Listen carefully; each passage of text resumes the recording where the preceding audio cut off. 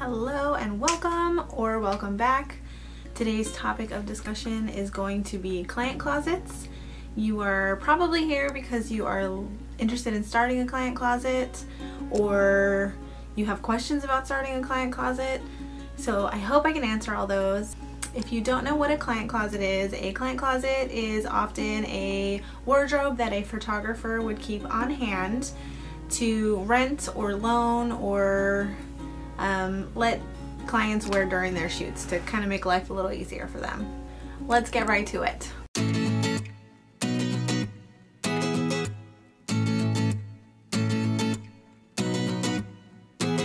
Okay, well, first things first, why would you have a client closet? What are the benefits? The first reason that I keep a client closet is because it is very helpful to clients. It's very helpful for clients to know that you have something to kind of help them out. Specifically for moms. Moms really seem like they are the hardest to dress. A lot of the time I'll get messages from the mom with tons of pictures of clothes for the kids and husband's already coordinated and she says just one more time she's gonna run to the mall real fast just to find herself something to wear. So having some things on hand, some pictures of dresses or items that you can send to her to kind of ease that tension, show her that, you know, she doesn't need to go out and spend a whole bunch of money on herself, because that's another thing that moms really have a hard time with. I also notice, because we do live in a place that has a lot of tourists, it kind of eases the mind of people who are visiting. It's one less thing you have to put in your suitcase because I have lots of things for you to wear. It's one less thing you have to worry about when you are getting ready for a long trip. Usually Hawaii is a very long trip. Having a client closet also helps you stay very consistent. When you are starting a photography business and you are wanting to attract a certain client, having photos of what you want to photograph and the style that you want to represent, having that in your portfolio already is very helpful. Meaning you have dresses in your client closet that fit the style that you want to photograph. So by using these dresses, you are keeping things very consistent. People know what they're getting with you. It kind of also triggers people to dress a certain way for their photos with you. So future clients will see a distinct style from you, even if they are your dresses, and if they don't want to wear anything that you have, they will still like those photos and it will kind of help gear them towards what they want to wear and just be a visual aid to help them choose their styles. When it's not client related, a client closet or having a wardrobe on hand is really helpful for last minute things. There has been last minute model shoots I want to do, or there's a location I want to check out, and it's super easy just to have things on hand and ready to go. Grab a dress, grab a model, go explore. It's just one less thing you have to worry about. I've also had sessions that are very last minute. I've had, especially maternity seems to be a thing where it's very last minute. They didn't want photos, but they're due in 2 weeks and now they do really want photos. So it's kind of handy. They don't have time to buy anything. They're probably already not feeling the best about themselves, so going shopping and trying a bunch of things on is not on the list of things to do or a list of things that they want to do. So it definitely comes in handy to just already have stuff, send some photos, let them choose, and now you have a client that maybe would have gone someplace else that had a client closet if you didn't have one, because it just made life so much easier. Okay, so let's talk about a few things that maybe would be not so appealing about having a client closet, like some of the things that you need to think about before you start one. The first one is that you have to spend money. Sorry, there's a few ways around it that we'll talk about, but for the most part you have to be prepared to spend a little bit of money. You can't really just collect things, beautiful things anyway, good quality things, without spending money. So just make sure it's something that you're aware of. The better quality of items that you buy, the more you spend, the better stuff you're gonna get. You know, it's kind of give and take. Having a client closet also takes up a lot of space. My husband will attest to that. We do live in kind of a smaller house here in Hawaii, so one whole closet in a bedroom is pretty much all client closet. So if you don't have a lot of space, I would say be a little more selective about what you have. I have a lot of things just because I get a little obsessive and I love things and I hold on to things. but if you don't have a lot of space, you can very easily get away with having maybe 5 to 10 really good pieces that people want to use. You don't have to have a ton of stuff, but just be aware of space. You do have to be able to put them somewhere. Another thing to think about would be that helping your client style themselves with your client closet does take a little bit more time, and it's a little bit more work on your part. Normally you would talk to a client, pick a location, you would discuss a little bit what they want to wear, and they would maybe send you pictures. But when you're working with your client closet, it kind of ends up being more work on your side. Let's say, for example, that you are just styling the mom. You need to send her photos. You need to have her try on dresses or items before your shoot. I don't care what anybody says, you cannot just show up to a shoot. She might not like it and then she's feeling insecure. You have to either take them some dresses to try on, or you have to send them tons of photos and measurements for everything. Or even I've had, you know, a few people that live in the area just come on over and play dress up.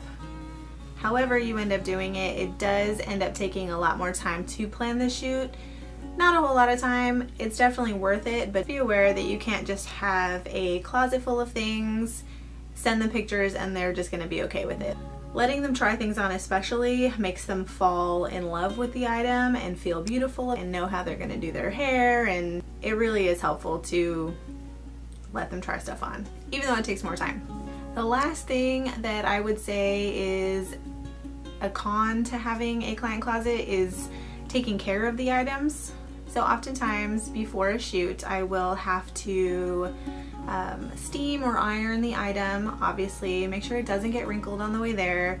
We do shoot on the beach a lot here, or in creeks, or in fields, and long dresses especially, which are my favorite, tend to get dragged through the mud, if you will. It's definitely time consuming to not only prep the dress for your shoot, but once you get home, it's straight to the washer, straight to the dry cleaner, however you need to take care of that dress. So before the shoot's a little more work, after the shoot's a little more work, because now this is a piece you've invested a lot of money in, or you just love it. It doesn't have to be an expensive item, but you just love it, so you want to take care of it. So just kind of keep that in mind.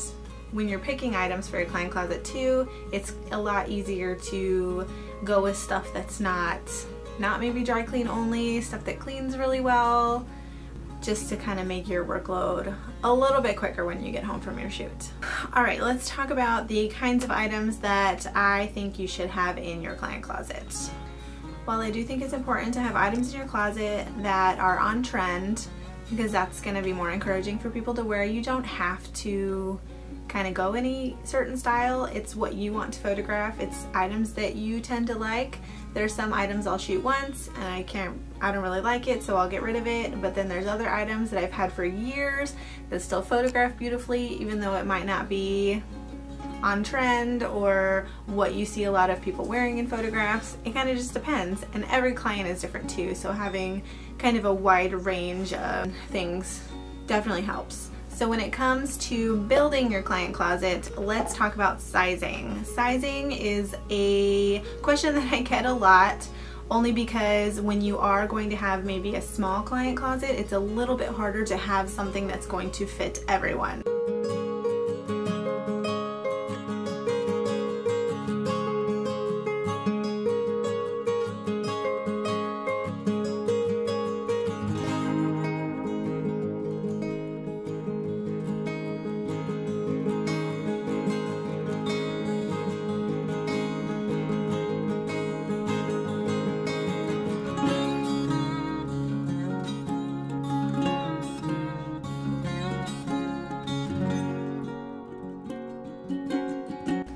I tend to go towards things that have texture, whether it be lace or embroidery or kind of like an imprinted pattern.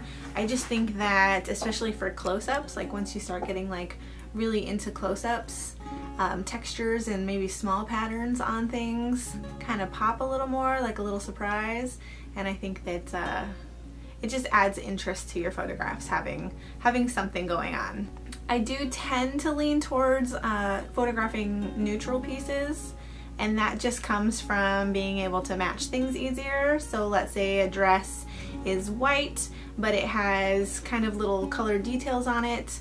It's mainly neutral, but it has little tiny details on it that you can pull from to match the rest of the family to. Clothes that get a little loud and big vibrant colors and big vibrant prints, I still have in my client closet, but they don't necessarily get used as much.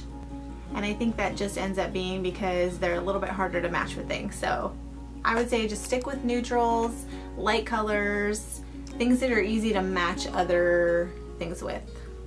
In my client closet specifically, I do have mostly women's clothes. I would say 90%, and then of those, probably 90% are dresses. That's just what I like to photograph. That goes back into creating a look that you like to photograph. So I do like moms in big flowy dresses, dancing in the wind. So that's what I tend to have in my client closet. I used to have a very large collection of little girls' dresses also, but I've slowly gotten rid of those because everything I had seemed to be big and poofy, and here in Hawaii they really weren't getting worn that much.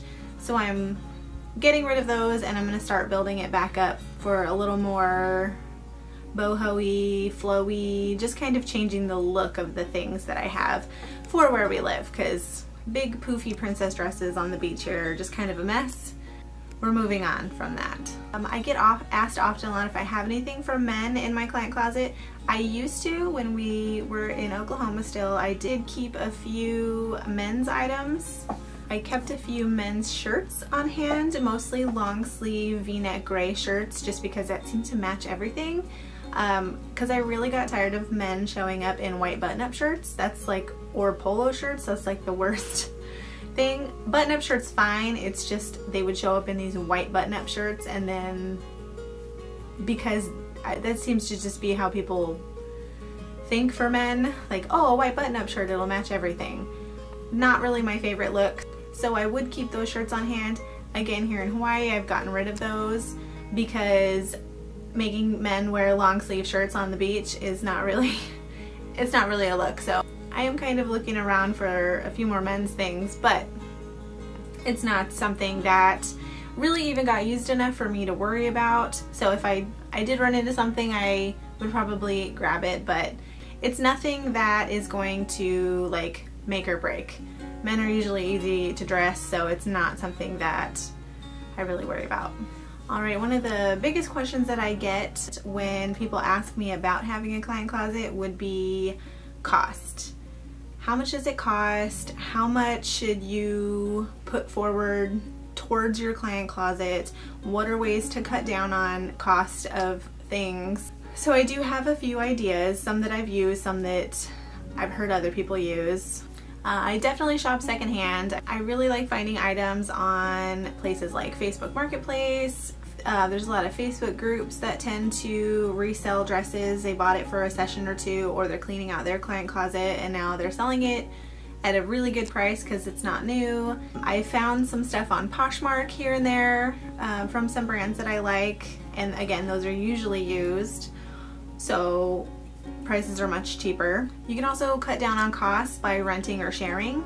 So a lot of photographers will buy a beautiful, crazy expensive piece, then they will rent it out to everyone for a fee to help kind of cover the cost of the item. So you have a dress that cost you $600, you rent it out to 6 people for a weekend at $100 a pop, your dress is now free.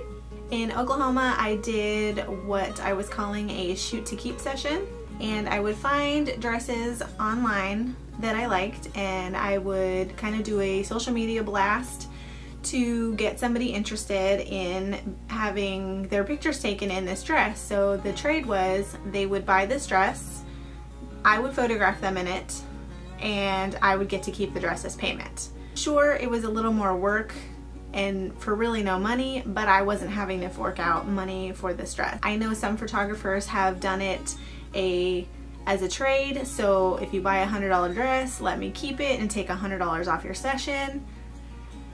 You can do that. I don't see that being as helpful for a client. It doesn't seem as appealing. And if it's something that you really want, it's kind of worth it. You end up with photos of the item also to show future clients, which is nice. I feel like it's an everybody win situation when you do that. The last question that I get a lot is, how do you get clients to actually use items from your client closet? The first thing I tell them is you definitely cannot force it. You can't force somebody to wear something that they don't want to wear, or some people already have their outfits planned before they even find a photographer. They know what they want. They've been on Pinterest searching up and down, so it's not something that they even need help with or want help with. I always make sure to add in that first contact, kind of, you know, when you're going over pricing and locations and what's included, I always mention that I do have a women's closet available for use. And they either say, oh cool, what do you mean by that? Or they ignore me and they don't care.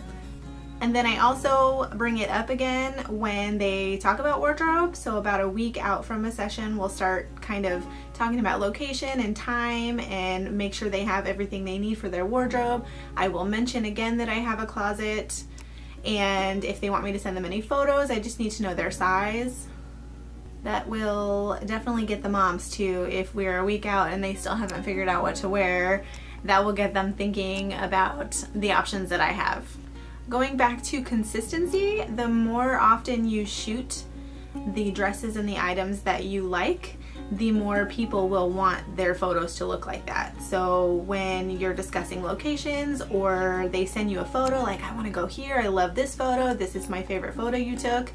If the photo they send you is an item that you have in your closet, offer it up. Say, hey, you know, we can go to that location and that's actually my dress, and you are absolutely welcome to wear it if it fits. When somebody is kind of interested in wearing what you have, but they also have already chosen something that they want to have, it's very helpful to let them know that you're totally open to a wardrobe change. I don't really understand why some photographers don't allow wardrobe changes. It's very helpful in your business. You can get 2 different looks in the same photo shoot, making them so much happier, and it takes like 5 minutes to change your clothes. So I always keep the option open to change clothes. So if they love what they're wearing but they love what I'm offering, then change your clothes halfway through. Wear the dress you love and wear the dress that you love that's mine. It's totally fine. It keeps them really happy. They get everything they want, and then they love both sets of photos because they got to wear that dress.